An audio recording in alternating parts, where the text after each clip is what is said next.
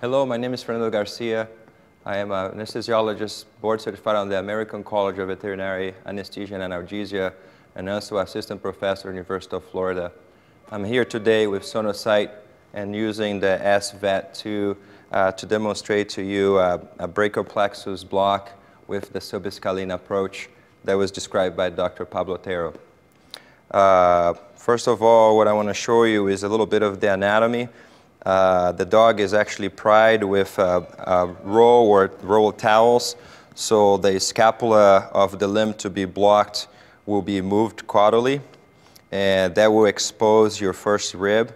Remember, the whole brachial plexus is going to be coming out to innervate the limb just under the ventral to the scalene muscle.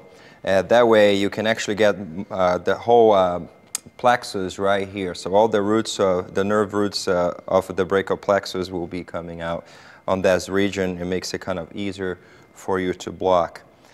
This block is useful for you to do any procedure on the thoracic limb, including amputations. Even its scapula will be blocked this way. A little bit of the skin over the scapula, though, on the cranial portion is actually innervated by C5 roots, so you might need to block that paravertebral block on C5 as well, depending on how cranial and dorsal you're going to come with the procedure.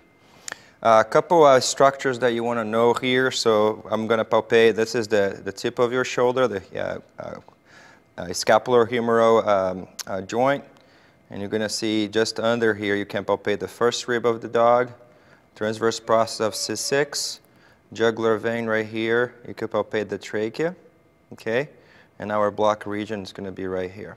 All right. The equipment that we're going to use today.